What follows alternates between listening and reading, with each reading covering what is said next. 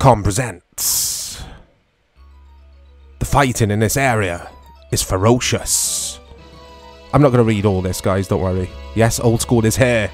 It's UN Squadron on the SNES. Listen to that music. Only fate will determine if we live or die. I said I wasn't going to read all the text. Yeah, this is a game I have fond memories with. Only a madman would take on this mission. I promise, I'll stop now. UN Squadron on the SNES. Home computer versions of this existed as well. ZX Spectrum. I think it was C64.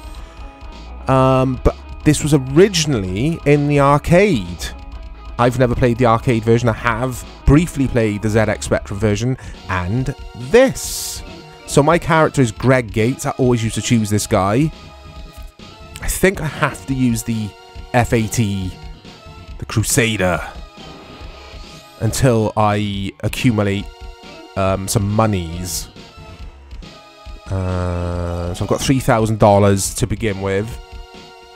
So I did write down some reviews, guys. I know you love your review scores, or some of you do. Famitsu, Weekly Famitsu, gave it or the Super Famicom version, they gave it 28 out of 40. Which is okay, I think. But as an aside, that always irked me, the scoring out of 40. Yeah, it's just weird. But anyway, this still looks and sounds fantastic. Look at the little Mega Man helmet on the bottom left there. I know it's not Mega Man, it's actually Greg, the guy I'm playing as. But it is Capcom, so you've got a little Mega Man helmet. There's always a Mega Man helmet in my mind. I love that animation of Greg at the top as you get hit. It's so cool. There we go. It also scored at Super Gamer. They gave the SNES version an overall score of 93%. Oh, I remember this slowdown. What it was, I think, is the developer was trying to cram in everything the arcade version had into the SNES version, because obviously at the time the SNES was a powerhouse. That's the boss, isn't it now? Boss time.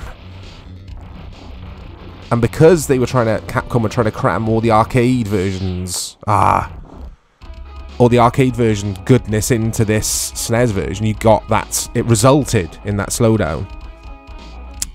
Super Gamer Review did say, so I did say it scored at 93%, and it went on to say, graphically impressive with nicely varied levels, a choice of aircraft, plenty of power-ups, and atmospheric sound. Highly recommended for shoot-'em-up fans. It's really hard, guys, looking over at this bit of paper as I'm trying not to die in UN Squadron.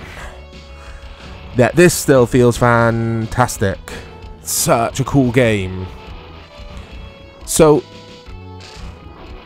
it can be a bit of a grind, this game, and I mean that in the nicest possible sense of the word, because if you're like me and you die a lot, you still get to keep your money that you're accumulating as you play and kill stuff. So I remember playing this first stage a lot, because you can kind of over level yourself, so you're prepared for the end of stage bosses then, a bit like Dark Souls. There you go, I said it. I say it every time on Old School, but it's... Are you leaving already?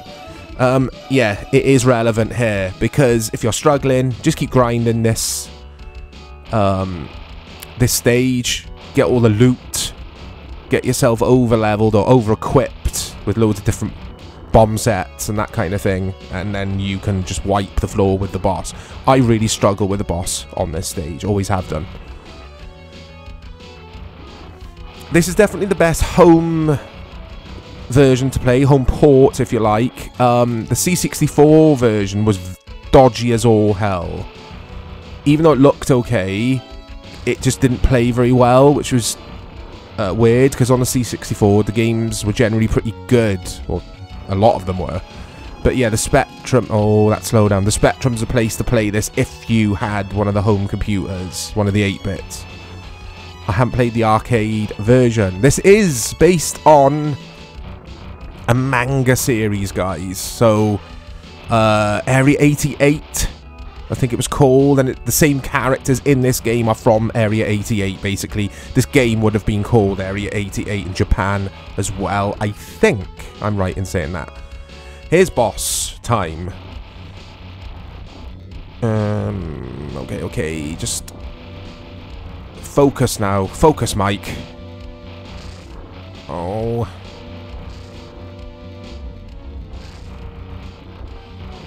Oh, it's a pain in the backside, this thing is. Ah. I knew I would struggle on this boss. I've been putting off playing it, guys, because I kind of want to show you a few different levels or stages, but you're just going to be watching me trying this boss over and over and over again, so it might not be a long video. But I just wanted to feature UN Squadron on Old School. It's a personal favourite of mine when it comes to memories and nostalgia. I haven't played this for a while, actually. It's really nice to pick it up again and listen to that music, man. It's so cool. Capcom were masters of their craft, weren't they? It's such a cool developer, brought us so many good games, and this is definitely one of them, although there are some people that may not have heard of this game. Yeah, UN Squadron on the SNES. Let me know in the comments if you've played this game. Let me know what you think of it. Let me know what system you've played this on.